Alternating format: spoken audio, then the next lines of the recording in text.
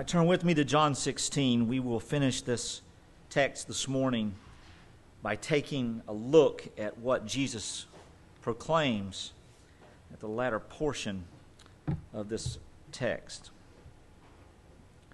John 16.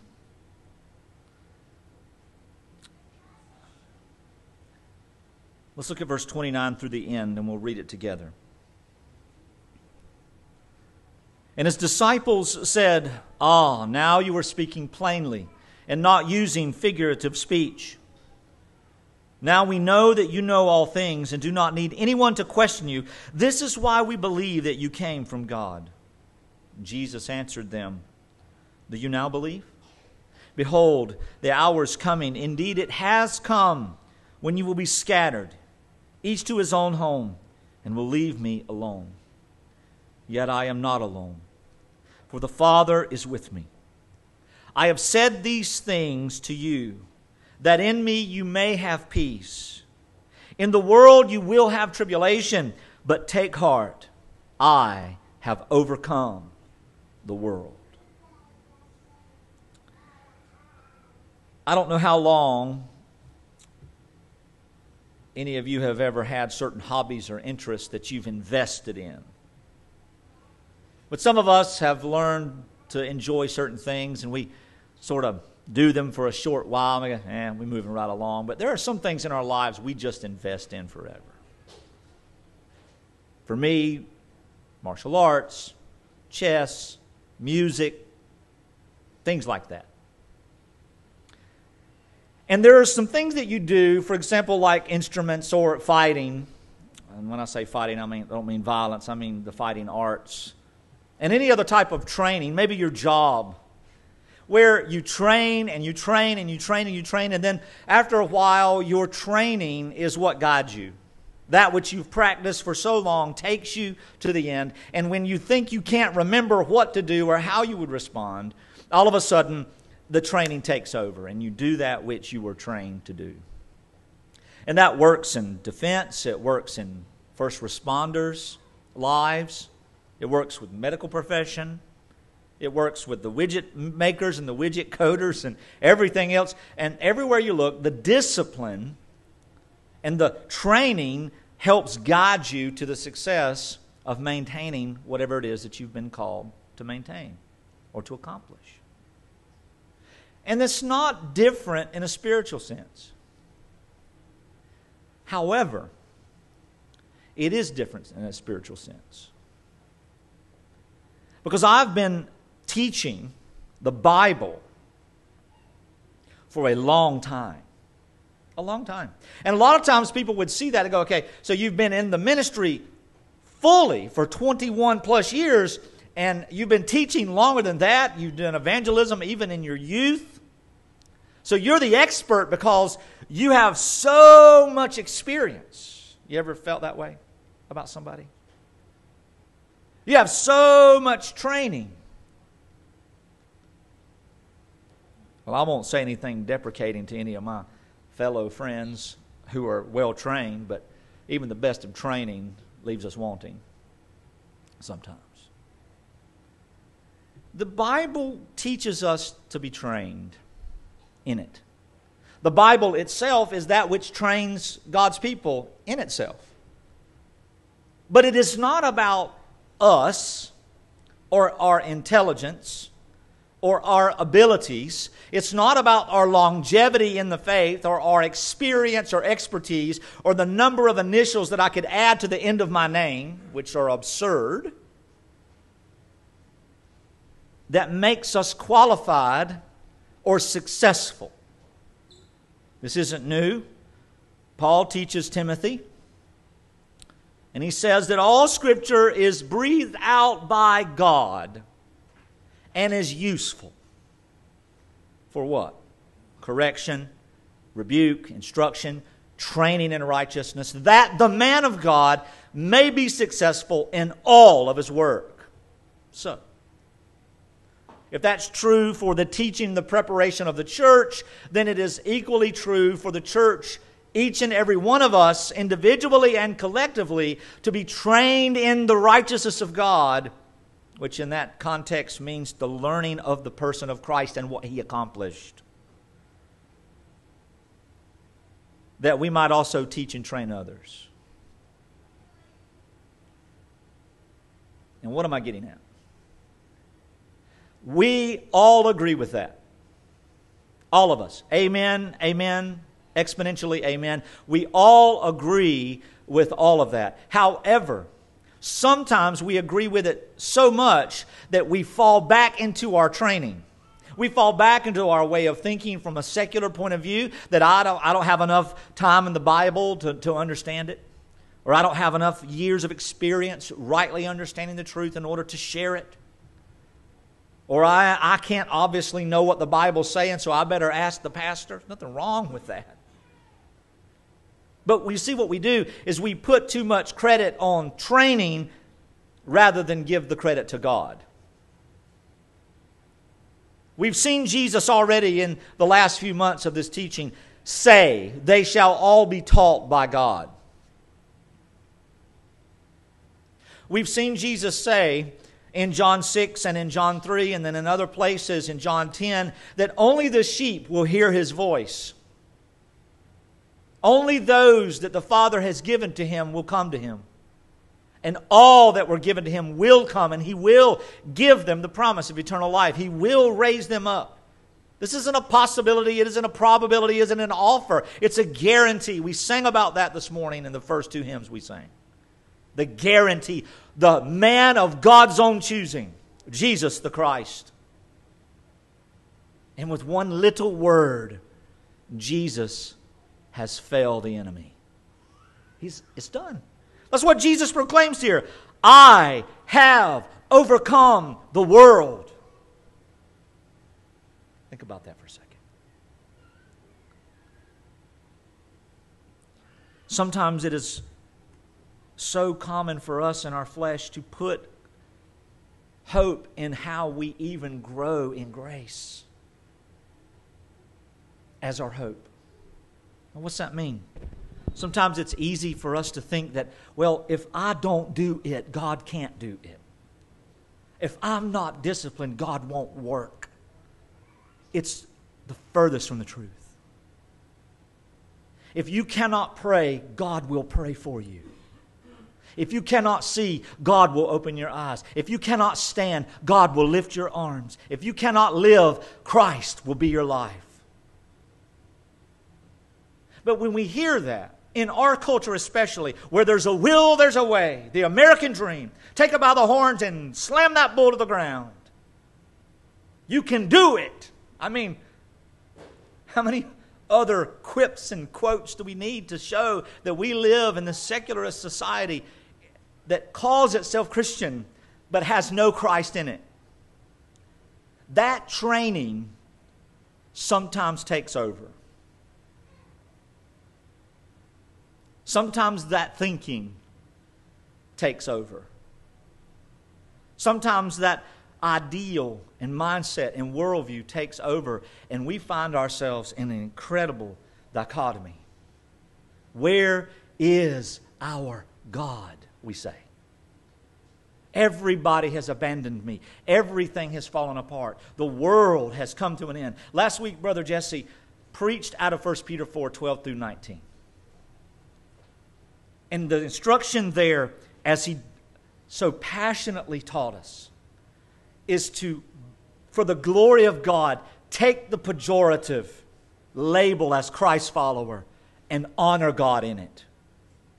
You may not know what that means. That the word Christian, Christ follower, was a negative term to mock and make fun of those who were believers.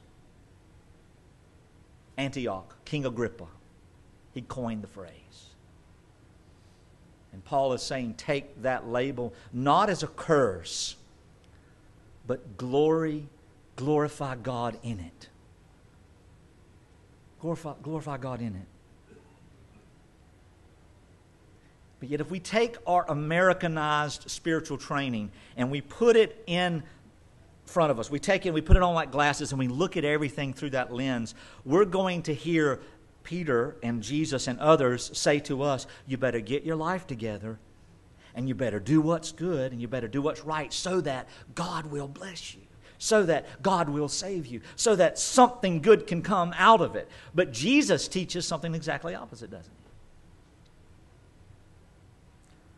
We've gone through verse 29 through 32 already. We've already taught that over the last few weeks. John 16, 29 through 33, we'll be spending most of our time extrapolating Jesus' statement. But for now, let's just get our minds back in gear.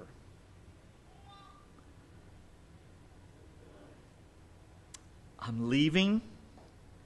I'm not going to speak to you. This is Jesus. I'm not going to speak to you anymore in figures of speech, but I'm going to clearly reveal the Father to you. I'm going to show exactly who I am and what I came to accomplish. You will have no more questions. Now, we know what that means, right? His death, burial, and resurrection. All the teaching that didn't make sense will now finally make sense for the disciples. And it's not even their discipline that's going to make it fruitful. It's God the Holy Spirit that's going to make it fruitful. It is God the Spirit who will make their lives fruitful for the cause of the good news of Jesus Christ, the redemption that is theirs in Him, the life that is promised to them through Him. They, as we saw last Sunday or the Sunday before, were complete failures in their understanding of the gospel. They saw it, they go, oh, we see now, okay, we understand. We know that you are from God. We don't have to inquire anymore. We don't have to ask anymore. No one has to ask anymore. And Jesus answers in verse 31, oh, do you now believe? That is in a sense of, I don't know, a word to put there. To me, in context, it's like Jesus is saying to them, oh, yeah, right. Now you believe? Now all of a sudden you just, ta-da, you don't. And he reiterates that in context by this next statement. Behold, the hour is coming, and indeed it has come when you will be scattered. Now, is scattering around and away from the Christ, is running from Jesus saving faith? To the culture who says discipline and training is what proves your hope. No.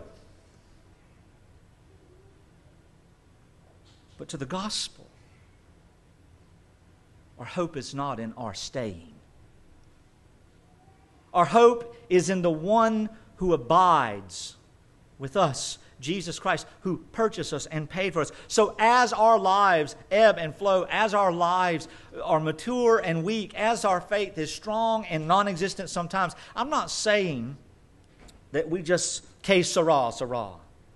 It doesn't matter. God's going to work it out. That's a true statement. But for the believing ones, we have a true and certain resolve and assurance that though it wanes, never leaves. But the training of the religious culture in which we live puts an assurance that has no hope. Puts it in our solidarity. It puts it in our faith. It puts it in our work. It puts it in our morals. It puts it in our church attendance. It puts it in all sorts of things. I mean, I'm still working through. Someone asked this question on Wednesday for next week's Theology on Call. Is there any room for tradition in the true evangelical church? And that's, 30-minute answer if I spent time dealing with it. And the true answer is, not really.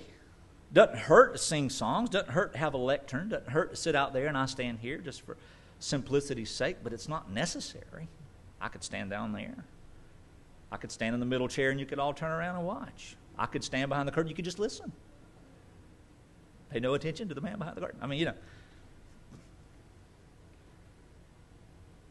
But yet we hold to those things sometimes as our comfort in the midst of struggle rather than into Christ. And so even when the believer doubts and has times of hopelessness, their hope is always reassured, not because of what we do, not because of the resolve we make, but because of the finished work of Christ that He accomplished. And it's a spiritual thing. By the Word of God, we see and know that the Spirit testifies to our spirit that we are His children, you see. I've even been wondering, how do I get out of us the mindset that we go to church? The word church in itself is just an incredibly poor word. It's a pathetic word. It means kirk. It's a transliteration of a word that means organization. The word church means organization. It would fit IBM as better than it fits us. And that's why in our day, when people say, "Where do you go to church?" they give you the address. What's a better word? Gathering is a better word. We are the people of God, saved by the blood of Christ, gathering in this building that just 3 years ago was a wig shop. And a not-so-clean one at that. It's a wig shop. We don't go to church. We are the body of Christ, and we gather together out of necessity. See, there's a necessity here. This is so not worth our time if it's to be entertaining, because this is not entertaining. It's not worth our time if it's just to be myopic and introspective in such a way that we don't care about anything else or anybody else around us. It doesn't work that way. There's nothing beneficial for us there. We're the body. And I don't know about you, but if I wake up tomorrow morning and my legs are missing, I'm going to be freaked out. I was having a conversation last night about the failing of my eyesight. I mean, I'm fighting this battle. This is a real battle for me, y'all. I use my eyes all the time. I know most of you don't, and some of you just sort of walk around with them closed half the day, but I use my eyes as long as I'm awake, which is a lot. Sometimes 19, 20 hours a day. And when you're talking about, I'm thinking, if I woke up tomorrow not able to see out of one of them, it's going to be a problem. I'm not going, oh, well, I guess my eye took off for the day. And my right leg, that's going to be real funny. My left eye, my right leg, I'm just going to hop around in a circle. That's okay, though. Let me make my coffee. Boom, fall, spill, trip down the stairs. I mean, can you imagine? Make a good YouTube channel, probably make $1 million. The one-eyed, one-armed man falling down the stairs. And you see it over and over again. Then they make memes out of it, and I digress. But I'm not going to say it's okay. I'm going to be freaked out. I'm going to have a problem. There's going to be somebody to have to give an explanation as to what happened to my body parts. Where are they? And if they have their cell, I'm going to call my legs up and say, yo, dog, where are you? And they're not answering my text. I'm going to freak out. I'm going to call the cops. Have you seen any legs on the side of the road? Has there been any accidents on the freeway with some legs? Mine never came home last night. You get the point. We should have the same tenacity about our intimacy as God's people as we would if our legs were missing. Because we are the body of Christ. And when we're all together, we're functioning well. You know what? We're not functioning well this morning. We are not functioning as a body this morning. I would say that half of our brain is probably gone. I would say that one of our legs is missing. One of our eyes is missing. One of our hands is missing. And a whole bunch of toenails. For those of you who remember me talking about bags of toenails some years ago. Why? Why would you say that? Because we're not all together. We have some of us who are sick who cannot be here, and we long for them. We want to be with them. We want to help them. They have ministry to give to us as well. So, what's the point there? The point is that see how the training of culture has dictated who we are and how we operate? Just in a word? I'm going to church. I went to church. Yeehaw, I'm done with church. Let's eat. I love church. Let's go back next week. And it's just silly. Because it's completely unbiblical. It's not like wicked evil. It's just the training we've been taught. And that's easy. Living life like that as a body, as a false body in a false box, as an organization, is simple. A monkey can do it. Any animal can create an organization and make it function. You ever been to a zoo? Works all the time. You go to the zoo, there's all the animals, you stick them in a cage, people pay money, go, look, there's an animal, there's an animal, there's no animal, there's no animal. And then you go home. $15 hot dog, it's a day at the park. Organization. You aren't an animal. You aren't in the jungle. You aren't part of a lion pride. You just walked around and looked at them. That's sort of how most people deal with being a Christian in our culture. They walk around and look at each other like, oh, look at the tigers today. They were in rare form. They were actually kind. They weren't chasing the mice. They didn't chase the rabbits. How do we get that out? I don't know. As a pastor, I've been working on that for over a decade. How do I get that out of my own brain? But training takes over. So where's my hope? My hope is in the Lord Jesus Christ. My hope is that He is the victor over even that silly stuff. These people, these 11 disciples of Jesus at this Last Supper said to Him, "Oh, now we believe and see clearly." And Jesus says, you're about to run for your lives. Is that the totality of your faith in me? Is that what it means to believe? Is that when somebody comes along and says, hey, you were with Jesus, you're going to go, not me. Jesus who? It wasn't me. Aren't you Paul? No, I'm Bob. I mean, Peter did that 3 times. Aren't you Peter? No, I'm Bob. Call me Pebble. 3 times, and now he's telling the rest of them, the other 10, you're going to scatter. Only one disciple went to the cross, and it was the author of this gospel. It was the author of this gospel.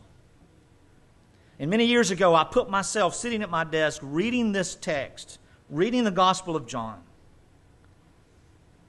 And I put myself in the face, if I could, in my mind's eye, as John, watching my Savior die. Being at the cross, seeing my Creator bleed.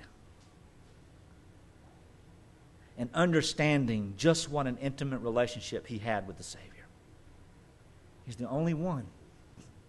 Was it because John was so passionate? Was it because John was so disciplined? Was it because of John? No, John was counted in this number. He went to the cross because it was ordained by God for him to be there, that he might have more to say concerning the love of God for him than any other apostle that ever lived.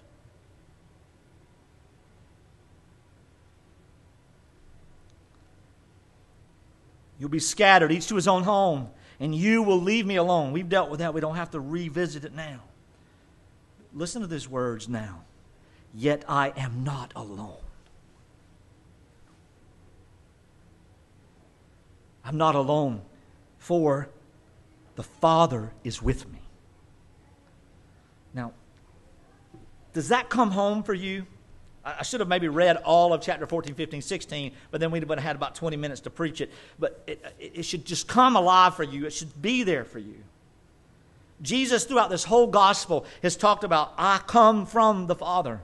I come down from heaven. I am the bread of life that comes down from heaven. Your ancestors, this is John 6, your ancestors ate the bread in the wilderness and they died. But I am the bread that gives eternal life. Moses gave our fathers the bread.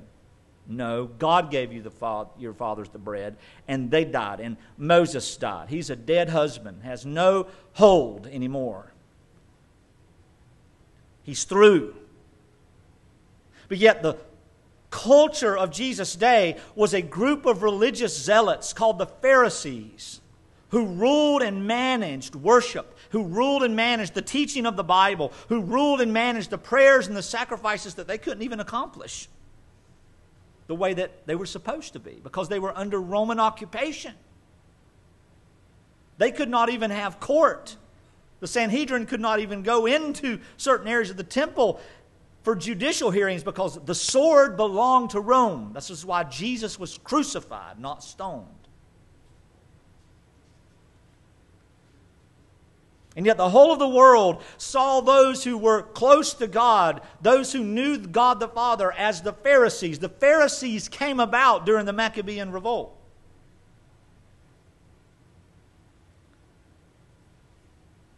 Where? In the occupation of Israel, they sacrificed a pig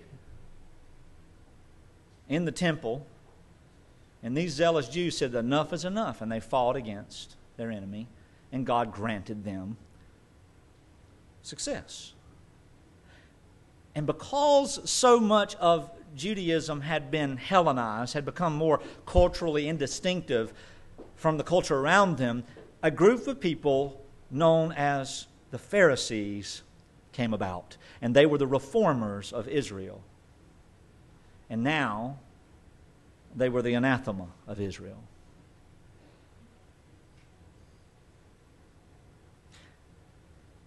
And Jesus is telling his own people that the Father is with him. He is not alone. Imagine this reality and what it causes in the hearts of its hearers. What does it say in your heart when everything you knew as solid and true and real, you're told that it's about to come undone? When every solid foundation that you've ever had in life, that you've always known would be there, suddenly vanishes. When you wake up without legs, and you have no idea how. How are you going to get out of the bed? How are you going to go about your day? Is that something that brings peace? No.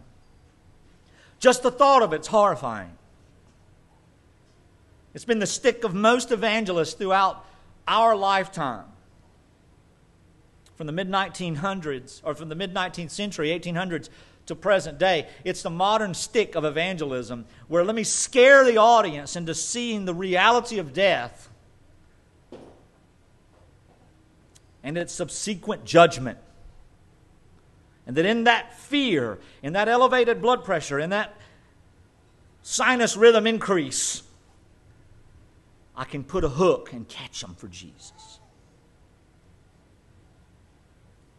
Sounds sort of sinister when I say it like that, because it is sinister. There's no bad news that gives us peace, is there? And so what we want desperately, if I said to you, if I go to the doctor tomorrow and I hear, James, you're going to die of cancer in 6 months. I mean, as much as God will give me peace in the midst of all of that, I will not have peace in that moment.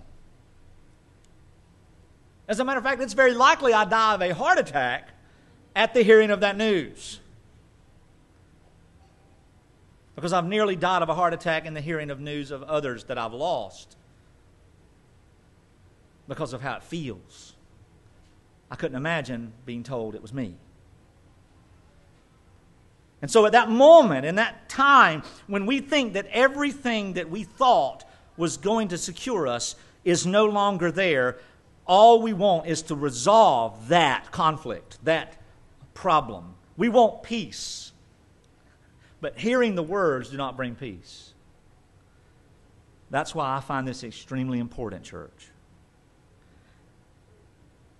Behold, the hour is coming. You say you believe now.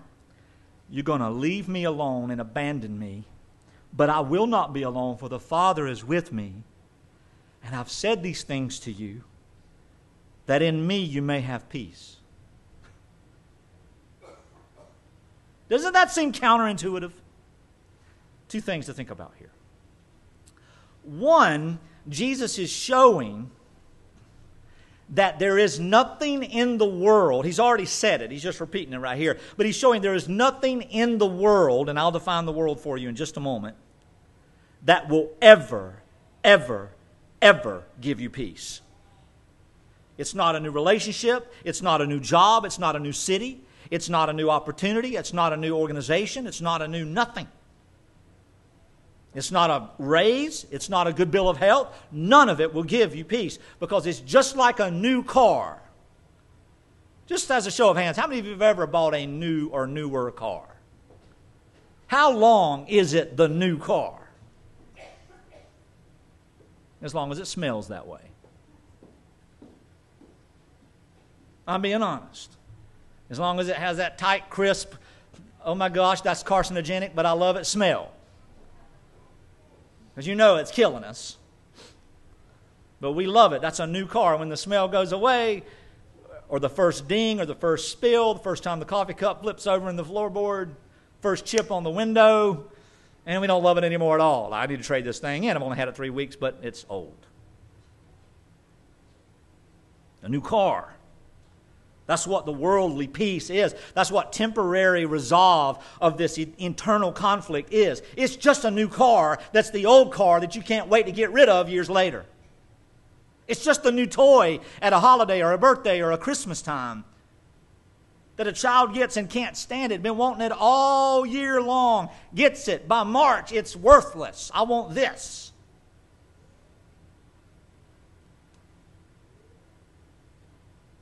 Back in the days of catalogs, we had that wish book. Remember that?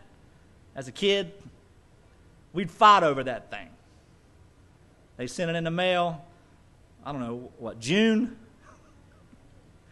The pre-wish wish book, and then the wish book, and then the mega wish book, and it was just full of toys. And by the time November came around, you couldn't even read what was in there. Everything was circled. 700 pages, all of it circled. I want this, I want this, I want this. Just call them up Sears and say, I don't want these 4 items. Send the rest. That's basically what it was. I guarantee you that if Christmas morning they'd had a brand new wish book, we wouldn't even have opened our toys. Oh, well, we got this junk over here, and let's circle some stuff now. Because the feeling of peace that comes from the world is fleeting, and it is never going to happen.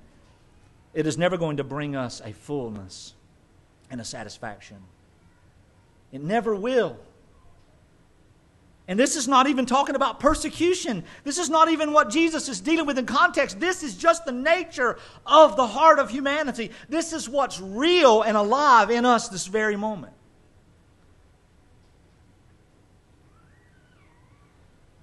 And this is what's real and alive in me right now. And if it isn't stuff from a magazine, it's opportunity. If it's an opportunity, it's resolve. I want resolve. I should have been in a beauty pageant. What do you want? World peace. I want world peace. But God will not give it. There's no such thing. It's actually oxymoronic according to what Jesus teaches. World and peace are like non-compatible. The world will never have peace. Ever. We're just on the precipice of another war. Which one? I don't know. But I promise you it's coming. And if it's not a war of world-wide flavor, it'll be a war of somebody. There's wars going on right now. There's rumors of wars. It will always be the case. And then suddenly, and passionately, and powerfully, we no longer look at the world. What does John say in his first epistle? 1 John 2, 15, 16, 17. Do not love the world. Do not love the things of the world. Do not love the things in the world. For the things of the world are not of God. They are not of God, but they are passing away. What are they? The pride of life, the pride of possessions, the pride of power, the lust of the eyes. What's the lust of the eyes? That's really, I'd like to have that. Do I need that? Nope, but I really like to have that. I'd really like to be that. I'd really like to look like that. I'd really like to go there. That's nice. Lust of the eyes. And is there anything wrong with buying a new shirt or a new pair of shoes? Could be, could not be. Buy them. It doesn't matter. But if we think that happiness is what life is all about, how long does it last? Not long. It's not true. It's not real. It's a magic trick. It's an illusion. Magic isn't real. It's all trickery. It's smokes and mirrors. The enemy, as he tempted Jesus in the wilderness, took him up on a cliff to look out over the kingdom. And he said, look at all that you can see. As far as your eye can see, I own this. Now how delusional was the enemy. But that's how he viewed himself. He was this powerful, metaphysical being in a spiritual realm. And he felt like because he'd been thrown to the earth, that the earth was his, the prince of the power of the air. But yet, what happens?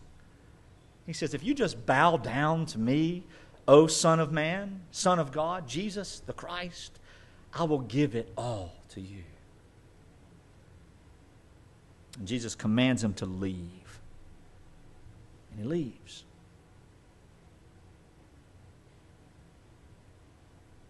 The foolishness of humanity is often seen very clearly in the fact that even when we know that the benefit and the joy is fleeting, we're willing to take temporal joy over eternal peace. And the temporal joy of the disciples in this conversation was, well, at least the Father's with us. In our minds, we know that. And some of them, even Peter, would say, I'm not going anywhere. Thomas had already said, we're going to die with him. I'm laying my life down for Jesus. Thomas wouldn't even come back to the upper room after the resurrection.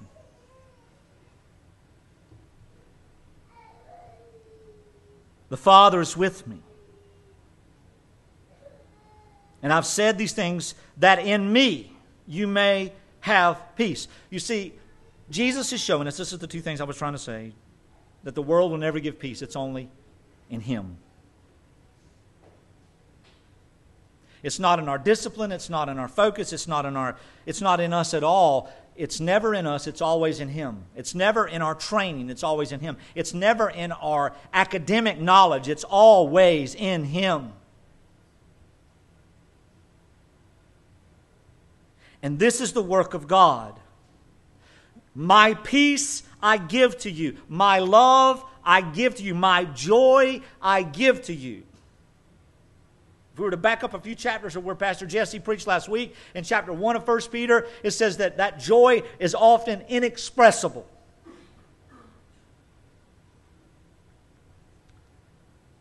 And now Jesus says something extremely important. Just in case we or His hearers didn't get the point that Christ alone is our peace and everything else in the world is not, He makes it clear. In the world, you will have tribulation.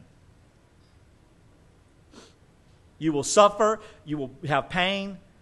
Jesus has never promised His beloved people that they will have an easy life. Do you know that? The heretics and the damnable false gospels of our culture will tell you that all the time. Jesus is going to give you a nice life. Jesus, if you got enough faith, to give you a nice pocketbook. Jesus will give you an easy way. The Bible contradicts that 100%. Name me one person in the Old or New Testament that had an easy life and barbecued on the weekends and did slideshows at the end of their day. Look how awesome my life was. You don't want to see a slideshow of my life. Y'all know what slideshows are, right? Yeah. If you grew up in a missionary family, you know what a slideshow is. Oh, my goodness. How many are there? 6 trays. I'm done. I mean, you know. And this is the entrance to the park. Yeah. This is the dirt road going to the place we did the work, into the park. Oh, I'm sorry. I just lost myself for a minute. It's torture. Sorry for those of you who haven't read the... I love you all in your mission work, but I do not like your slideshows. I mean, you don't want to see a slideshow of my life. It'd be depressing. I mean, I could show you the quick flip book of the awesome times, but there would be a fake representation of my life. Like I could show you the fun moments I had at a theme park, or the joy on our face as each of our children were finally born. But not the hours of agony beforehand, and the years of up and down pain and suffering since then. The depressive thoughts, the frustration, the morning sickness, the motion sickness, the food poisoning, the bad reports, death, destruction, divorce, disease. I mean, look at it. I mean, we really want to show that? Is that? Look how good the Lord is. Yep, that's where I broke my leg. That's where I woke up and one of them were gone. And this is where, oh, wow, that's so entertaining. It's not joy. The world is not going to give us that. Christ is our joy. He is not of the world. He created it. And we who are in Him are not of the world, though we are in it. Now, what is the world? See, people think the world is just the planet. Well, it could be, but not in the context of John's writing. The world is looked at in one of two ways. And how do we know what something means? Context. Context. You should look at your British counterparts who speak the English language on how they say certain words that we use differently. As a matter of fact, if we use some of the words we use commonly, in their culture, we are actually using profanity. If I cut my hand and it gets blood all over my arm, it's a bloody arm. Well, over there, that's profane to a sin. Doesn't mean the same thing. What's a cookie? What's a biscuit? We know what the difference are. They don't. Context. What is the world? The world, in this context of John, which is why I read John 1, the first 18 verses in the beginning of our service.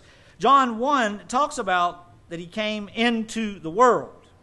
The world did not know Him.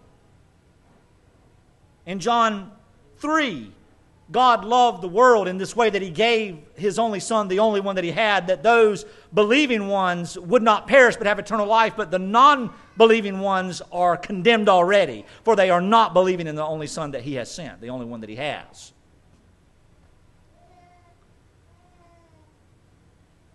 This is the judgment. The light has come into the world, but the world loved the darkness rather than the light because their works are evil. Let me tell you something. There are two aspects of the world that John utilizes in every usage, and it is this.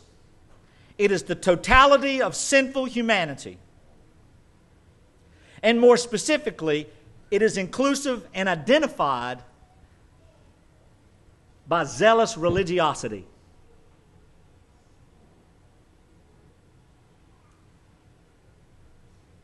So just as all the world in its paganism is evil and wicked and sinful, so are the Jews in their religion are just like them. That is it. And when Nicodemus, who was the teacher of all of Israel, who understood the law and who understood Moses and who understood the prophecy of God through the prophets concerning Messiah, the Christ, when Jesus said, your confession of who I am and where I come from is insufficient for your eternal life, you must be born again by God the Spirit. Then Jesus tells him that the world of which Nicodemus at that moment was considered a part of did not love the light because he could not see the light. He loved his own zeal and religious and piety and everything. And I believe Nicodemus was probably the most humble of the Pharisees, the most loving, the most concerned with truth, but he still was not born of God. He never hated Jesus in the context of how Jesus fought against the status quo of his own religion. He was consciously aware that Jesus came from God, but yet he could not see until he was born of God. So that's what the world means. So in the world of unbelievers, in the world of religious people, you will have tribulation.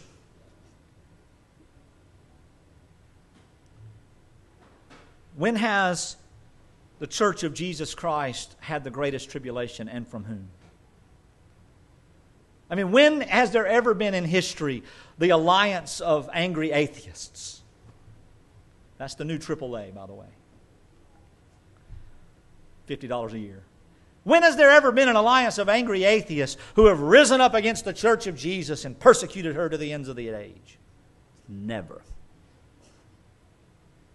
When's the last time you saw the bad boy Buddhists coming in to take over the church?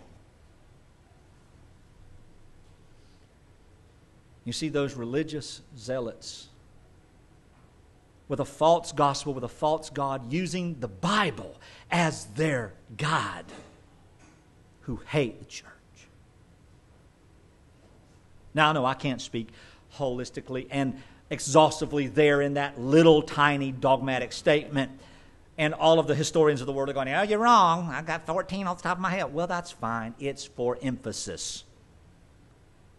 Not to be taken down. Well, there's never been ever. Just it's for emphasis. That's what oratory does. It has things you employ for emphasis. I find it silly that I have to say that, but I do. The tribulation comes mostly from those who claim to be God's people, who claim to be in the faith, who claim to be Christ people, who claim to be followers of Christ, even in the midst of our own soteriological circles. You may find Calvinistic people who hate the gospel because they want their own gospel to appease their own flesh, to hold something over the churches that they govern, not willfully, not with joy, but with an iron fist. And they talk to all these front row Christians, we've got a lot of them. These front row Christians, and just they point to them. You sit on the front row, you think you're special. That's why I chose that row. Nobody's there. You think you're special? You think you're really in love with the Lord? Sitting on the front row doesn't make you right. You're probably not even good enough. When just a year before they saw their sin and God converted them, and they saw the gospel and God converted them, and that's why they saw these things. It's not cause and effect here. I'm just throwing out things I want to say. And they've been born of God. And they know they're sinner. They know that Christ satisfied God's wrath for them. They know that they are the elect of God, the chosen. And they trust fully in the finished work of Jesus, even in their greatest of days, in their awesome opportunities of obedience, when they're walking in a manner worthy of the calling of Christ, they hope in the Lord Jesus. And then all of a sudden, because there's something in their life that the man up there says isn't quite good enough, now they're lost, you see. And that's what a false gospel looks like, y'all. You're not quite good enough. Praise be to God. Measure this year as to how your spiritual life truly ended up.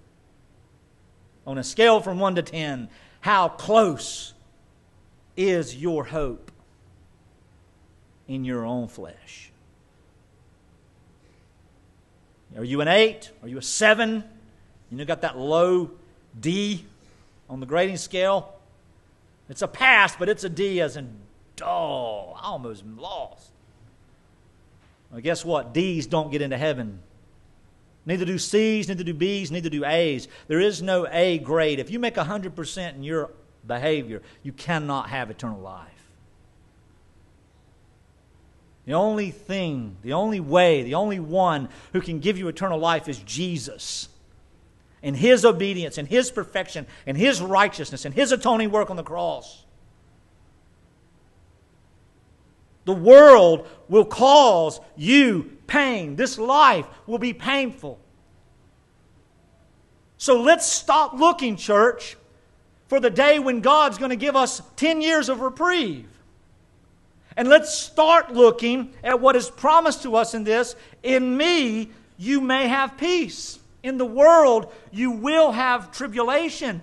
But here's the problem. In my flesh, in my logic, and in my ability to deal with things, even if it's better than it used to be, or worse than it used to be, or better than somebody else, or worse than someone else, no matter how it is, as long as I'm looking at the tribulation that comes from the world, I'm not looking at Christ. I'm not looking at Christ. And I'm always thinking, okay, Jesus, you're my peace. Take away this world. And we live in a depressed state of wondering when it's going to get better. It's not. The world is never going to be better for the Christian. What is better is that which is best and perfect, who is Jesus Christ. Jesus was going to the Father. He was in the mind of His disciples, abandoning them. But He says, I'm giving you the Holy Spirit. God the Spirit is with you, and you will do greater things because now you will see the truth. He will teach you the truth. We see that in John 17. We understand that clearly. So I'm not just asserting this stuff. It's here. You will have tribulation, but even then sometimes we think, well, we've got to overcome this. We just get past this. We got to deal with this. We're not going to. How do we overcome this? And here's the truth, we don't. But take heart. I have overcome the world. Now, let me just rant for a minute and put it in perspective for you. Jesus is saying here, all of your guilt before the Father, all of the fallenness of your being, all of the sin in your life and in your mind now and forever, I have destroyed. I've overcome it. That's the word overcome there. I have destroyed and am victorious. That's what it means. I am victorious over this. I have conquered this. There is no guilt for you. Even though you're going to run for your lives and deny me before men, I will bring you back to me.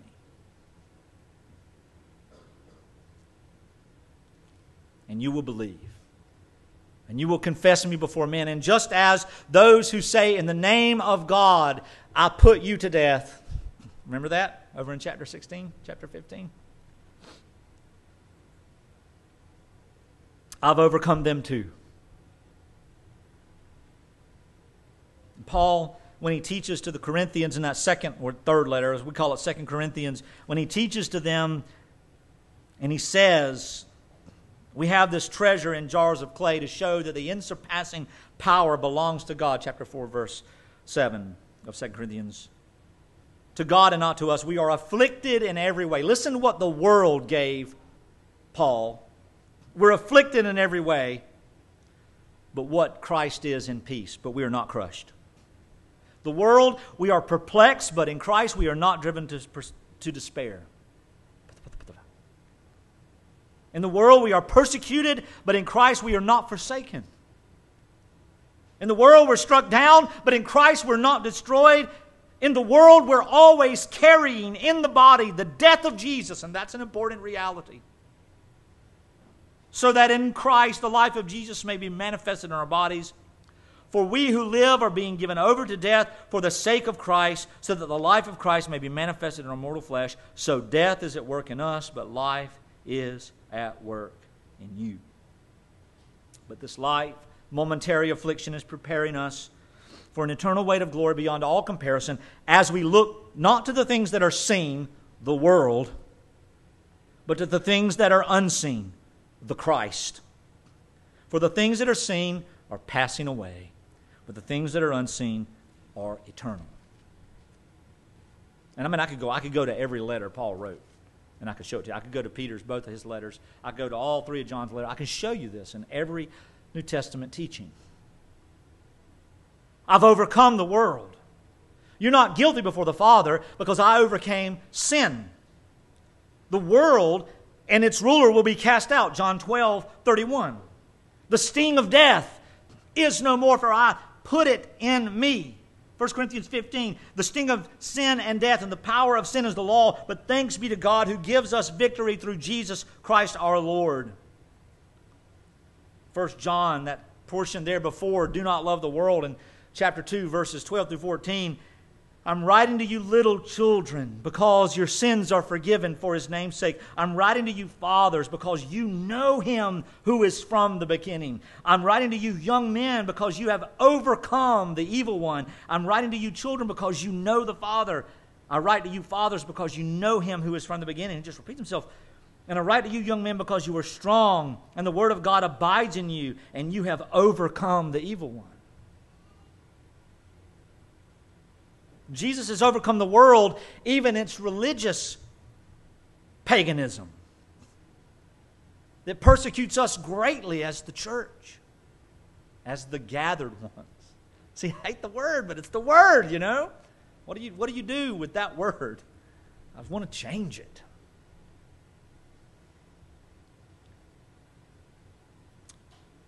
He's overcome the world.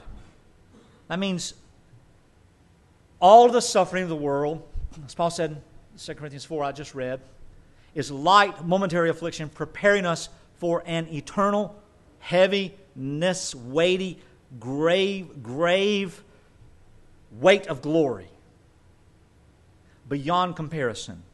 So that the pressures of this world and the suffering of this world, even in its darkest pain, as heavy as it feels, is nothing. Put on the glory of Christ and see how heavy that is. It's like weighing the waters of the sea against the feather of a chicken. And the feather of the chicken is the suffering of life and the world. And the weight of the waters of the sea is the glory of God in Jesus Christ. And the beautiful picture there, when I use that image, I hate the sea. And I hate the ocean. I hate water. I'm fearful of drowning in water, and I can swim very well. It's just a phobia. I'm not one of these guys that go on cruises. I'm going to die, free food, who cares? I'm going to die. But when I think about the weightiness of the glory of Christ drowning me in His joy and peace, I want to take a breath so deep that I can't stop sucking in air. I've overcome the world. That means that all of the suffering, all of the religious persecution, all of our so-called brothers and sisters in the faith who hate us and malign us and destroy us, it's all just a tiny little waste of nothing. Nobody wants a hangnail, but just clip it off. That's how we should look at it. And that's the peace that is Christ. There's not an argument. There's not death. There's nothing. Nothing can separate us from the love of God that is in Christ Jesus our Lord. Nothing. So we rejoice even when we're not able to express it. We hold fast in the midst of all this life as we tarry, as we work, as we labor. It is hard, beloved. And I feel and I see people throughout life when tribulation comes and when stress comes and when life happens, it's easy for them to walk away from the faith. Because there is some imbalance. Though the righteous and the unrighteous both have calamity, there seems to be an overwhelming sense of unbalanced calamity for the believers. Because as long as we're walking in the way of the world, in the world's religion and pagan Christianity, people leave us alone. You ever been the odd person out at a dinner party and things got a little off? You're thinking, I think they've had a little too much wine. But you don't drink? It's an odd place. They're laughing about stuff you didn't get the joke. You ever been somewhere in public at a restaurant and a fight breaks out and you don't know what's happening? Then all of a sudden people see you looking at it and they think you're part of it. You ever been in a relationship where you're minding your own business and you're just trying to grow in the faith and somebody in your own household comes against you? Somebody in your own family comes against you. It happens. It's strange. But yet if we join in with them, we're friends. If we put down our Bibles, we're friends. If we give up this gospel, we're friends. If we just talk about the love of God for every single person in the world, then we're friends. Everybody loves us. Everybody's a Christian. If you don't believe me, ask them.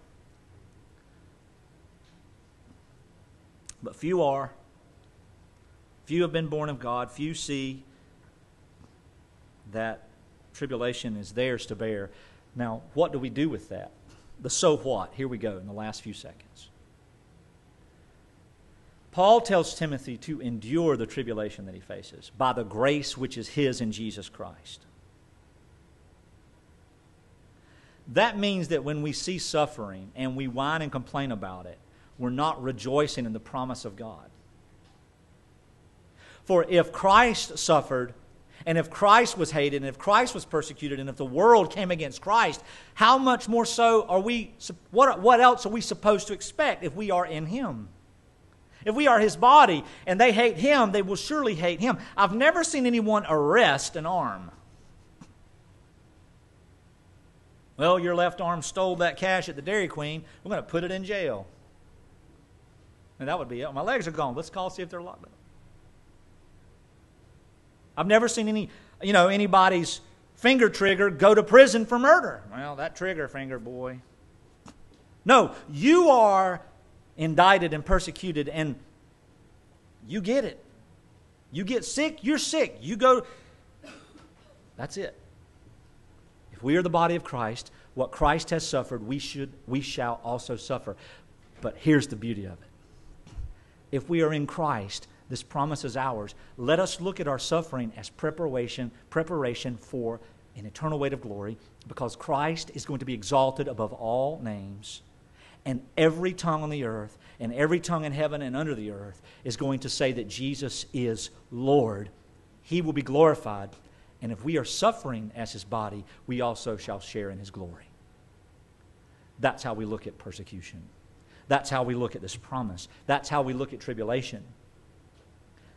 And the only way we're going to maintain that, back to the beginning, is to together have the discipline and the training, not of what the culture has taught us to do, but what the Word of God and each other encourage us to do.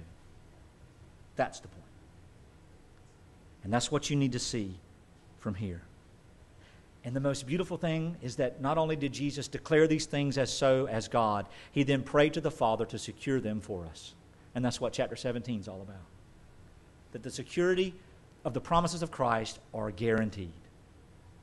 They're guaranteed, beloved. So in that alone you can rejoice. Let's pray.